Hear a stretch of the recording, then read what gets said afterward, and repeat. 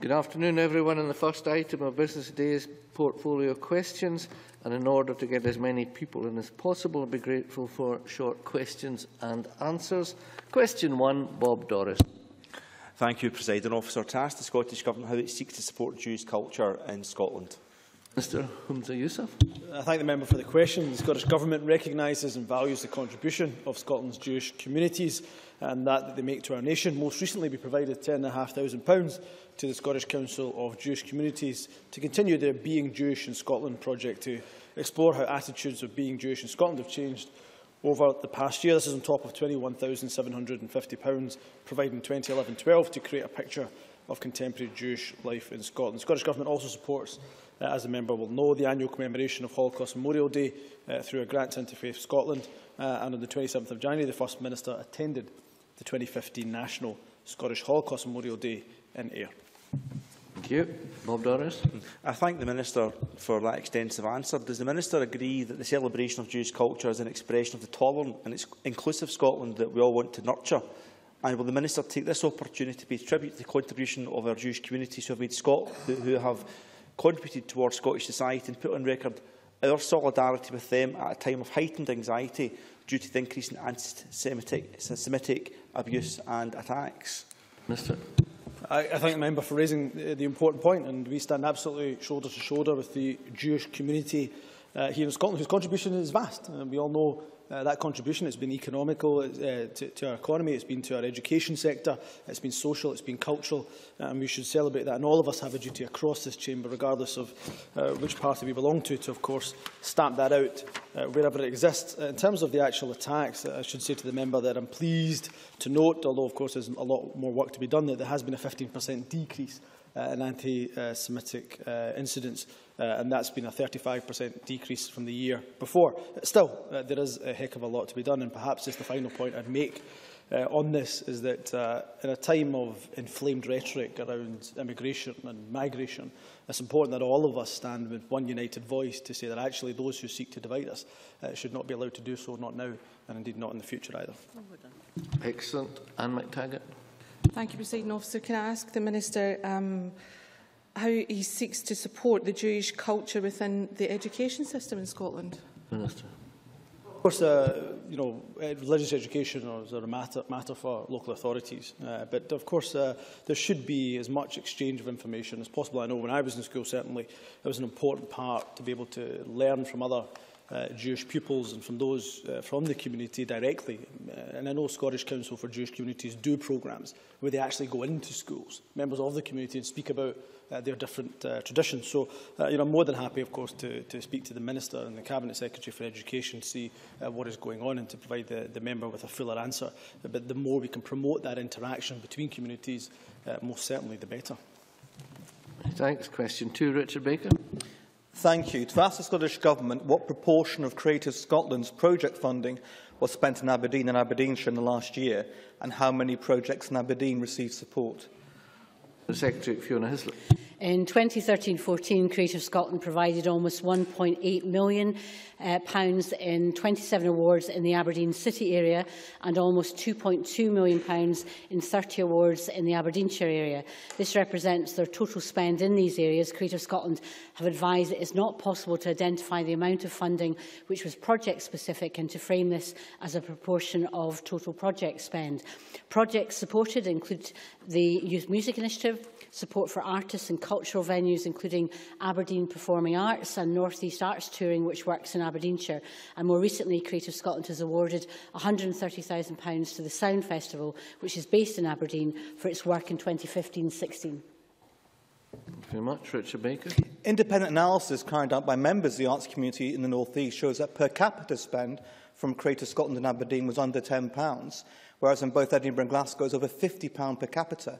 Will the Minister agree that these figures show Creative Scotland should be doing more to support the arts in Aberdeen and the wider North East, particularly when there are many exciting projects to support, like the Youth Festival, like the Sound Festival, which the Minister mentioned, as well as our theatres, and what will she do to ensure there's more investment in the arts in the North East in the future?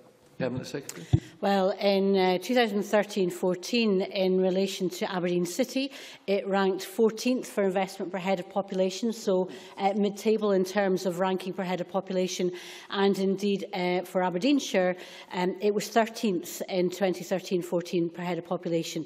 I think the analysis that he's referring to, which I haven't seen, if that analysis probably reflects that there is funding for the national performing companies and collections which are based in Edinburgh and Glasgow. 4 of the 5 national performing companies are based in Glasgow, but you'd be pleased to know that when the Scottish Government's Cabinet was meeting in Aberdeen, I met with Aberdeen Performing Arts. I was delighted that they've now received regular funding, a major achievement for that cultural body, and we were discussing the importance of the companies in particular providing support and performances, which they already do, but specifically during the period of the fantastic renovation, again funded through Scottish Government public bodies and agencies, including Historic Scotland, of the Music Hall. So yes, I recognise that there may be a disparity, but that will be due to the national performing companies. But that is precisely why we insist, as part of the Government's relationship with the national performance companies, that they perform as they regularly do in Aberdeen. That will not appear in the figures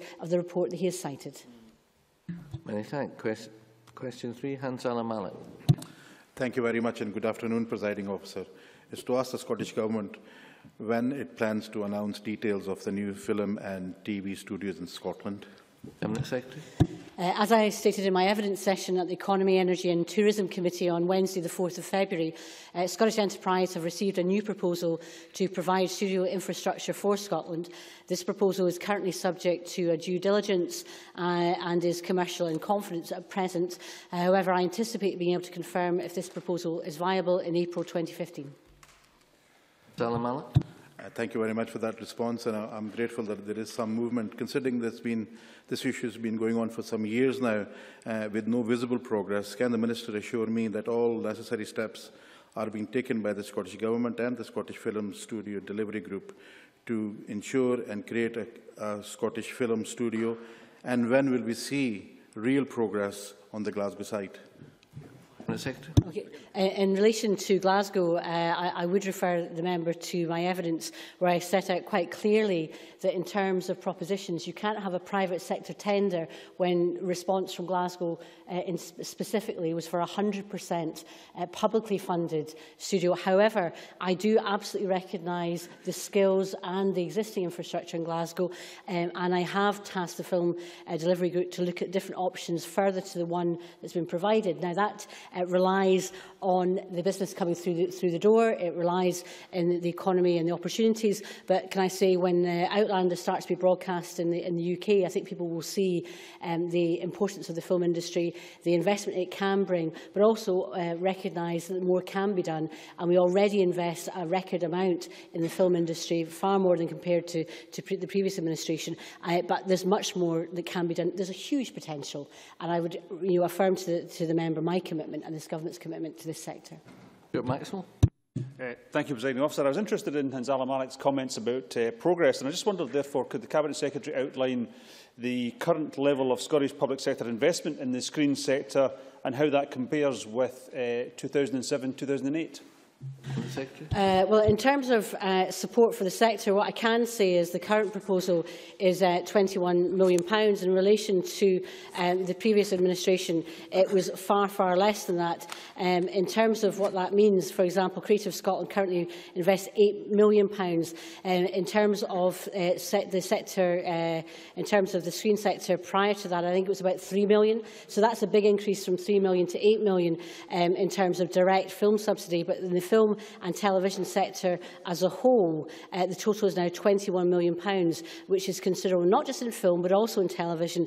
And I think it's very important that in our focus currently on the film sector, we don't forget the television sector as well. Thank you. Question 4, Alison Johnstone. To ask the Scottish Government what recent discussions it has had with representatives of the European Commission. Minister Hunza Yousaf. The Scottish Government ministers and officials meet regularly with the European Commission to advance the Government's agenda across a range of portfolios. For example, I met with officials from the Commission's Trade Directorate General on the 19th of February for a factual briefing on trade policy, which covered a range of issues, amongst them TTIP. Alison Johnstone. Thank you. I would indeed like to ask about the Transatlantic Trade and Investment Partnership. This deal risks much more than public services like the NHS. Westminster's Environmental Audit Committee pointed out yesterday that there are 1,300 cosmetic chemicals restricted in Europe, compared with just 11 in the US. Does the Minister agree that TTIP will weaken our environmental and public health protections, and will he write to the Commission and UK ministers voicing opposition before the negotiations enter their 9th round in April? Cabinet Secretary. I appreciate the members' concern with TTIP, and many of those concerns also shared by this government. That's why the First Minister herself has written to the Prime Minister outlining a number of those concerns. Those concerns include, of course, the NHS and public services, as she mentions, ISDS, the issue of transparency around the negotiations, but also, as she quite rightly says, maintaining standards and not lowering standards. We have had assurances, but until there is a final agreement, it's difficult to oppose TTIP without seeing a final agreement. So what we'll continue to do is put forward, of course, all our concerns, put them forward in a constructive manner. And we have asked for very specific things within TTIP, for example, a black and white exemption in the text of the agreement. That was signed by members of the Cabinet, indeed the First Minister again herself. So I'm more than happy to meet with the member. We have written to the Commission, we have written to the UK Government on these matters. I can get her copies of those letters and corresponding responses where it is appropriate. But we are certainly in agreement that TTIP, or any agreement, if there is an agreement, must be about raising standards and not lowering standards. Claire Baker. Thank you, Presiding Officer. The Minister may be aware of the Commission's proposed cuts to Horizon 2020, the fund which many Scottish universities benefit from. Can he say what representation the Scottish Government has made on this issue?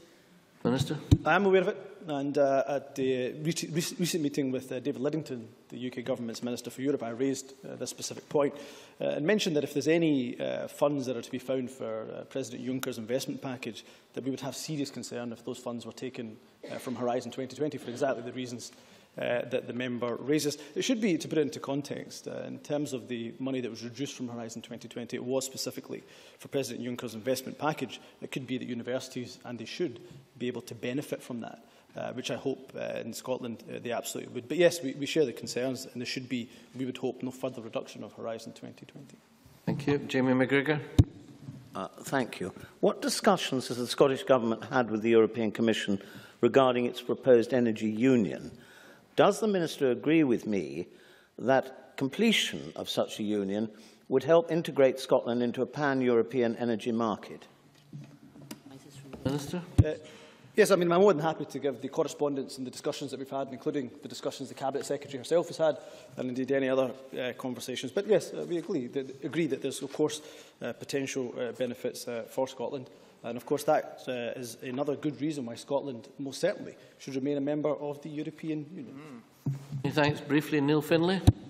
In his discussions with the European Commission, did the Minister raise the economic and political situation in Greece, where we recently saw a government democratically elected by the Greek people in a manifesto to oppose austerity, only to be immediately prevented from enacting that manifesto by the Troika of the Commission, the IMF and the ECB? Why was there no protest from the Scottish Government or from governments across Europe about this democratic outrage?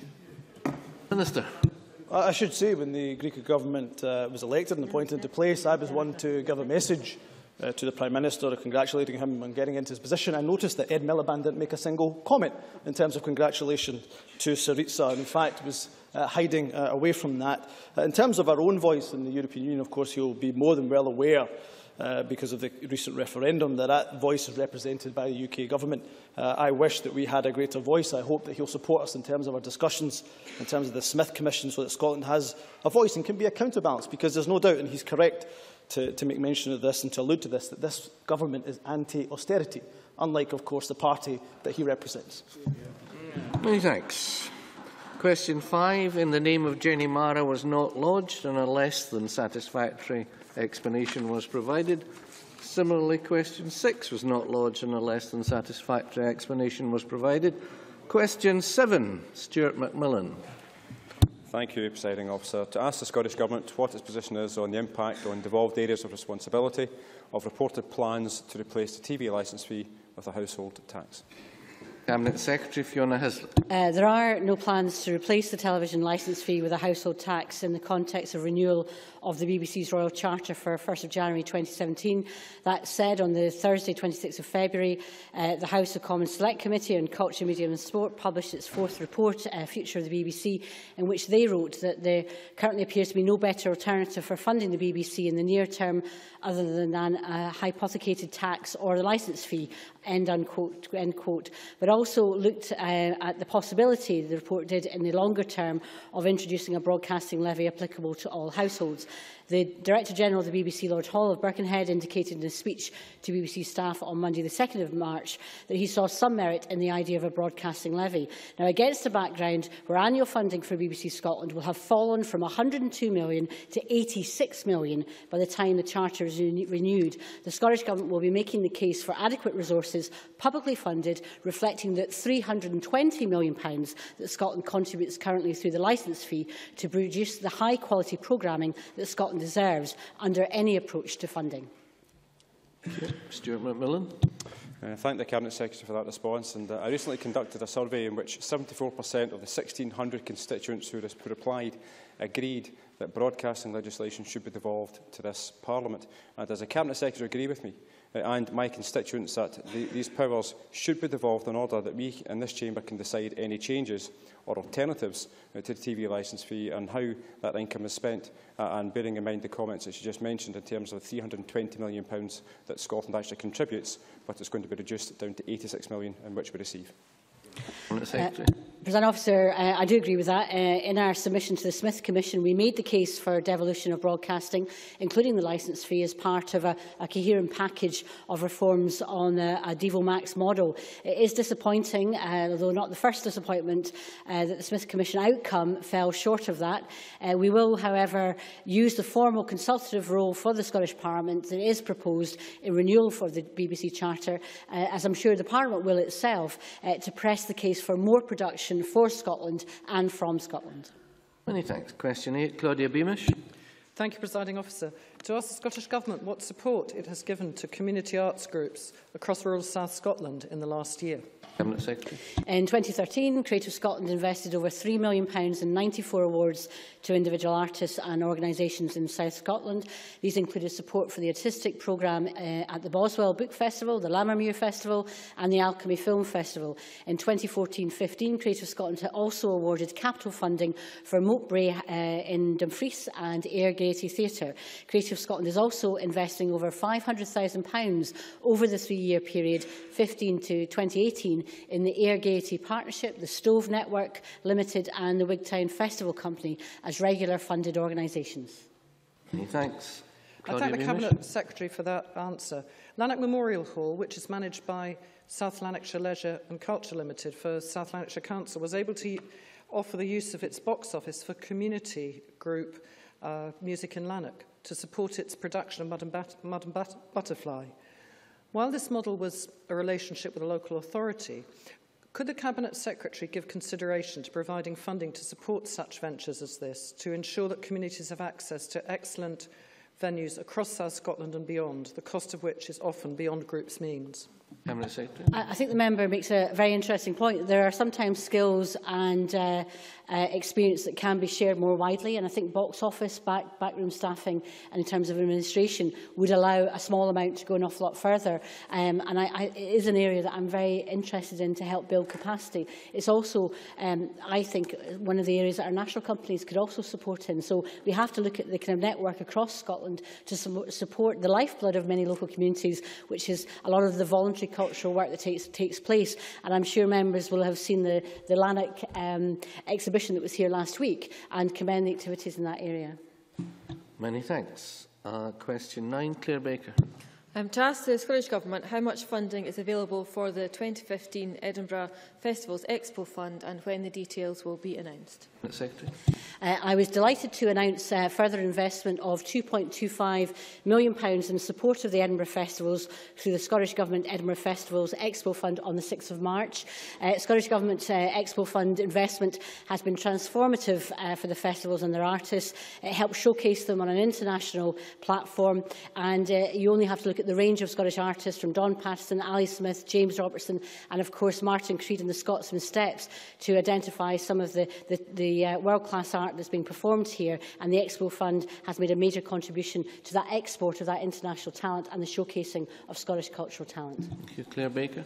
I thank the Cabinet Secretary for that response. Following the submission of my question last week, the Cabinet Secretary helpfully made the announcement on Friday, so it's very welcome. Perhaps I can ask the Cabinet Secretary how we can support festival programmes in other cities, and while Edinburgh's programme is unique and international, how do we increase opportunities for other cities across Scotland? Cabinet Secretary. Well, clearly Edinburgh Festival is contributing £250 million to the local economy, and also more widely is a calling card not just for Edinburgh but for Scotland culturally. But she rightly identifies the role of other festivals. So, for example, Celtic Connections is a regular funded organisation from Creative Scotland, and there are other festivals that have that support. I'm delighted that St Magnus Festival, for example, in Orkney similarly has such funding. So there is support for other festivals, and I think it's important that new festivals can also get support either from Event Scotland or Creative Scotland. So there are avenues in which we already support different festivals, but I am working with Visit Scotland as to how, with Visit Scotland, Event Scotland and Creative Scotland, we can make more of that wonderful offer all year round from the festivals throughout Scotland. Thank you. Disappointingly, question 10 in the name of Cara Hilton. There's been no explanation lodged for that question not being lodged. Infrastructure and investment in cities. Questions now. Question 1, Lewis MacDonald. To ask the Scottish Government how it plans to contribute to the proposed city deal for Aberdeen.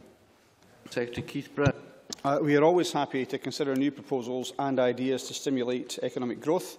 We're working with Aberdeen City and Aberdeenshire to establish a detail of what a city deal for the region is intended to deliver. We remain absolutely committed to working with all our cities to unlock investment, whether that's individually or collectively. Lewis MacDonald. I thank Mr Brown for that positive response. He will be aware, of course, of the emphasis in the city deal proposal published this week on the need for improvements to rail infrastructure north and south of the city of Aberdeen. Does he agree that dualling the stretch of single-track railway line at Montrose would strongly support the city deal proposals by linking in an enhanced rail network around Aberdeen with the Central Belt? Can he tell us if he does agree that that's significant when the Government will make a decision on whether or not such an improvement should be included in its instructions to Network Rail for control period 6 starting in 2019? Cabinet Secretary. Well, can I say, first of all, I think we all recognise, it's been recognised for a number of years now, the constraint which the Montrose Basin presents in relation to that, and it is a very substantial project in its own right. I should say, first of all, in relation to the city deal, it's only right that, having received that just this week, that we take some time to look at the city deal, as you would expect us to do, to see where we can possibly work together and what we can support in relation to what's represented. But whether the Montrose Basin features in Control Period 6 will be a matter for discussion with myself and, of course, the Transport Minister and with officials. But that, of course, is something that I recognise is a long-standing ambition for people. It's also one of the ways in which we can achieve a substantial difference, both in terms of the capacity on that line and in terms of journey speeds as well. So, of course, it's something we wish to do at the earliest opportunity, but it will have to set beside other priorities at the same time, and a decision on that will be taken in due course. Thank you. Alison McInnes. Thank you very much, Deputy Presiding Officer. As you would expect from a programme developed and championed by Liberal Democrats in the UK Government, city-region deals are designed to give local bodies greater control over spending and decision-making.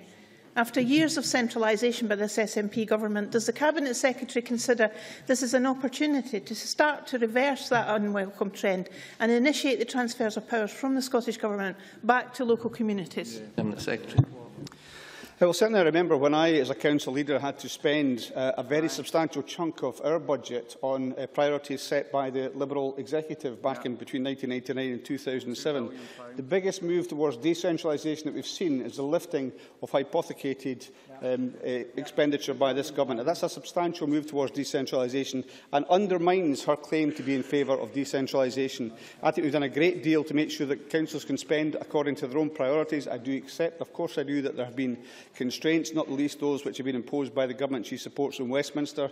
We have a smaller cake to distribute, but we have looked after, in my view, local government. And as I said, we will take a very positive response to what we've been presented to by Aberdeen City and Aberdeenshire in relation to the city deal. But we have to take some time to have a look at that first of all. Thanks. Question 2, Jim Hume.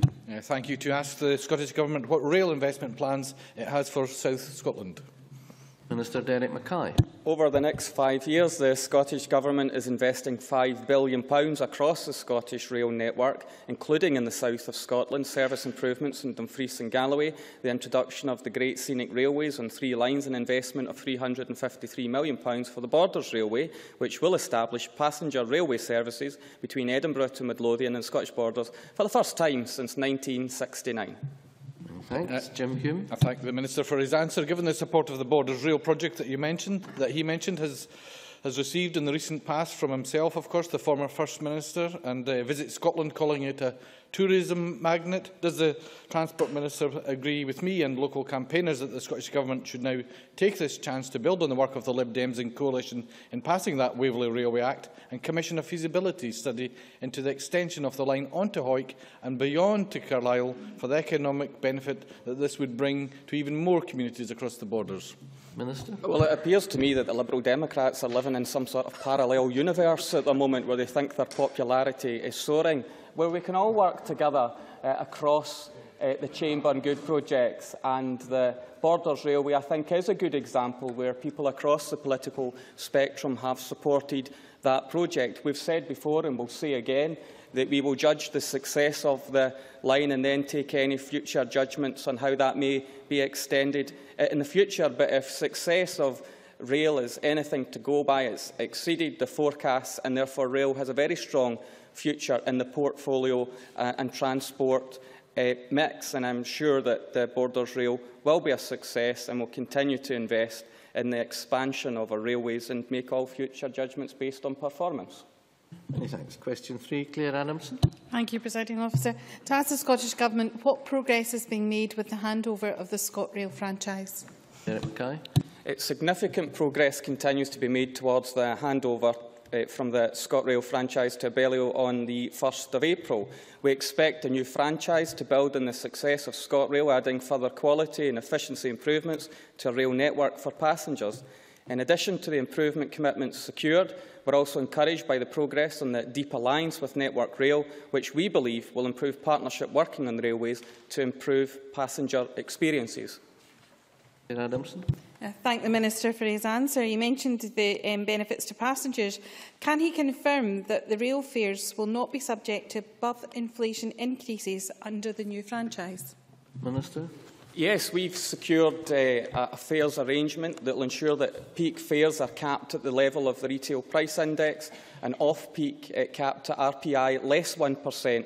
And we'll also have Club 50 smart card and reduced travel costs for job seekers and newly employed people as well. So that fares policy is in addition to the station improvements, new trains, better digital infrastructure, smart ticketing, integrated transport, the Great Scenic Railway, TUPE protection for staff and improved journey times. That seems to me to be the best deal that was possible secured by this Scottish Government and that Cabinet Secretary.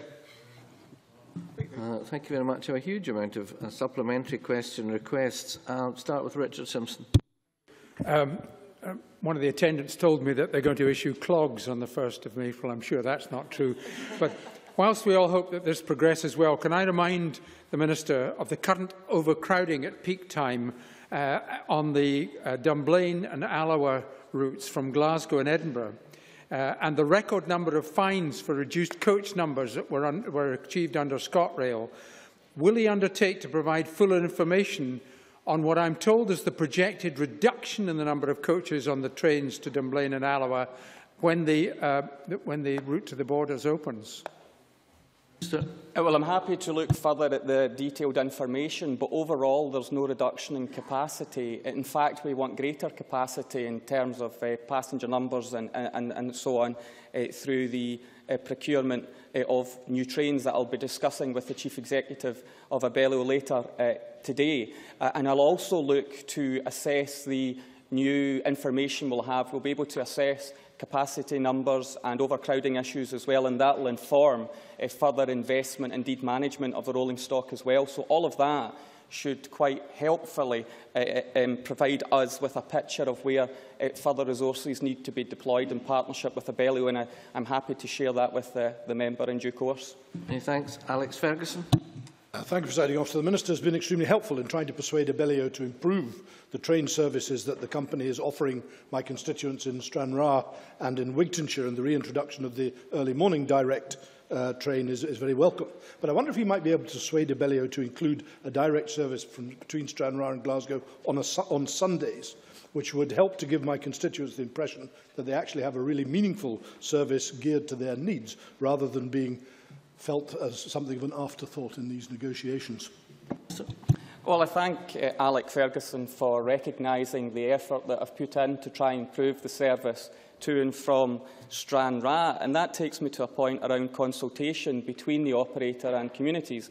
We shouldn't just consult with the existing travelling public, rail passengers, but more widely with transport partnerships, local authorities and potential rail users as well. And if we do that, then I think we can helpfully shape services that people want. I have worked quite hard on the Stranraer-Glasgow issue to improve connections. I think there will be an improved service, better journey times and improved connections, and that direct service is restored as part of the current priced model. I'm not sure if we can push much further on a cost-neutral basis, but I'm happy to look into that in terms of the question on the Sunday option as raised by the member. Finally and briefly, John Wilson. Thank you, Deputy Presiding Officer. I welcome the comments by the Minister in relation to the discussions with Abellio, but can the Minister give us some assurances that the rolling stock will not be affected? Because as I am aware, the new rolling stock that Abellio has promised will not be in place until 2017. Can the quality and the age of the carriages that passengers are currently being asked to utilise be improved prior to that date? Minister. Well, we will work closely through Transport Scotland with Abellio in terms of the new and the existing stock. I can give the assurance that on transition, on handover, there is an adequate amount of trains to provide the service that is proposed. But surely it has to be welcomed, the multi-million-pound investment that will bring new electric trains to the network, of course running in our newly electrified lines as well. That will ensure there are better journey times, improved service, better passenger experience, and it has massive environmental benefits as well in terms of emissions. So we will welcome this new fleet, which will be deployed from 2017 onwards in a managed way, but that will significantly enhance the rolling stock that we have in Scotland. And the way we've produced the deal as well gives the Scottish Government the option to retain them, which is a novel approach in terms of the procurement of rail stock in Scotland as well. Excellent. Question 4, Colin Beattie. To ask the Scottish Government what investment will be made in active travel using the Future Transport Fund. Minister. The budget for the Future Transport Fund in 2015-16 is £20.25 million. Decisions on the allocations, including to active travel, are still to be taken, and an announcement will be made in due course. I thank the Minister for his response. The Minister will be aware of the Borders Railway project, which goes through my constituency. Can the Minister outline the ways active travel will be promoted through the railway? Minister. Well, we'll work very closely with Abellio, who has some experience with active travel and cycling, of course, to bring some of that expertise to Scotland. In terms of the new contract, there will be in the new franchise, there will be enhanced capacity, there will be more bike schemes at local stations, and as well as that, better information and integrated transport, but through a range of different funds as well as including the Future Transport Fund. I hope to be very supportive of cycling and active travel going forward, and I'll make some spending announcements in due course. Excellent. Question 5, Tricia Ferguson. To ask the Scottish Government whether it considers the charrette process an effective means of investing in the development of cities and what support accompanies it. Minister Marco Biaggi. Charrettes provide opportunities for local people and public and private sector bodies to participate collaboratively in decisions relating to their communities. We believe that the charrette process is an effective and efficient means of investing in the development of Scotland's cities, towns and rural areas. Since 2011, we've allocated grants and provided advice to support the delivery of 31 charrettes across Scotland, including 7 in our cities. I thank the Minister for that information, and I would agree with him in his assessment of it. He will know that 2 very well attended and ambitious charrettes have recently been held in my constituency, and local groups and organisations, as well as many individuals and agencies, worked very well together to develop a series of coherent and dynamic ideas that will help to shape the future of Spears Wharf and Hamilton Hill, and have the potential to be transformational for those communities. So can the Minister advise me if the Scottish Government will invest in the opportunities that are identified through the charrette process? I would thank the member for the question, and I have to say I was at the Woodside Firhill and Hamilton Hall charrette on its final day, and I saw the outputs from the collaborative process. I was very impressed by the level of vision that there was, but also the connection with some ideas that people just sitting in offices behind their desks might not have been able to come up with. The 2 charrettes were set up as local development plan charrettes, so the aim for these charrettes is to create supplementary guidance for the Council as part of the overall regeneration of those areas. And that is something that obviously the Scottish Government will be keen to participate in. I think it is fair to say that the best charrettes are where there is a desire to regenerate, there's some resource behind it, and indeed some movement taking place so that the vision can be devised that people and agencies can then put into place. Many thanks. Question 6, Jamie McGregor. Thank you. To ask the Scottish Government what plans it has to alter speed limits on trunk roads in the Highlands and Islands. We have recently updated the findings of the speed limit review and remain committed to improving safety in our network by delivering speed limit reductions where these are justified as part of our wider programme of road safety measures. The updated findings of the review support our decision not to progress with the proposed speed limit reductions in 5 locations across the network, including 2 on the A87, a further 2 on the A95 and 1 on the A84. We will continue to engage with communities in promoting road safety across Scotland and welcome the comments and responses received during the course of this engagement. I have given a fuller response to a parliamentary answer on the 6th of March as to matters of process. Well, I thank the Minister for that answer, but I have been contacted by a number of Argyll constituents, including local business people, who are opposed to Transport Scotland's proposal to reduce the speed limit on the A83 trunk road between Tarbert and Ardrishig to 50 mph. Local businesses have expressed the view that this proposed reduction is not based on concrete evidence and that it will reduce accidents, and that instead it will increase driver frustration while slowing down journey times and reducing the area's economic competitiveness. Surely an improvement to and widening of parts of this narrow road would be a more effective solution. Will the Minister undertake to look into this issue and address the concerns of Argyll residents and businesses? Minister. Yes, of course. I'll consider the matter closely, and that's exactly why, when other members have raised the proposed speed limit reductions, I've had a look at the data in the case to ensure that it's justified. And it just goes to show the level of engagement and consultation that we've had. Sometimes we can change our mind if the case is made, but safety in all of this will be paramount, and we'll have the appropriate speed limit that the circumstances and the geography and the topography allows as well. And finally, on resources, of course we will want to address more of the road network in terms of additionality to the commitments we have made. But I tell you, from a Conservative, it would have been so much better if our capital budgets hadn't been reduced as a consequence of the decisions of the party that Mr McGregor is a member of. Dave Stewart, briefly. Thank you, Presiding Officer.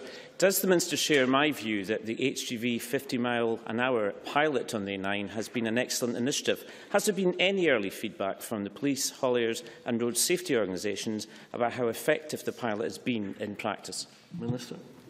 All the evidence we have today is that the package of measures on the A9 has been a success, and that's a mixture of the average speed cameras, the changes to the speed limits, the wider campaign about driver behaviour as well. And for those reasons, excessive speeding is down, average speeding is down, and when we look at the number of road incidents as well, and in the fullness of time, then we can make a further judgment. But in terms of HGV speed limits as part of that package, it does seem to be a success, and it's been welcomed by all of the partners involved. As to the wider issue of changes south of the border, we'll take an evidence approach whether that's relevant here, but it strikes us that as part of the package of measures on the A9 it's worked, but that doesn't necessarily mean that that should be deployed across the country.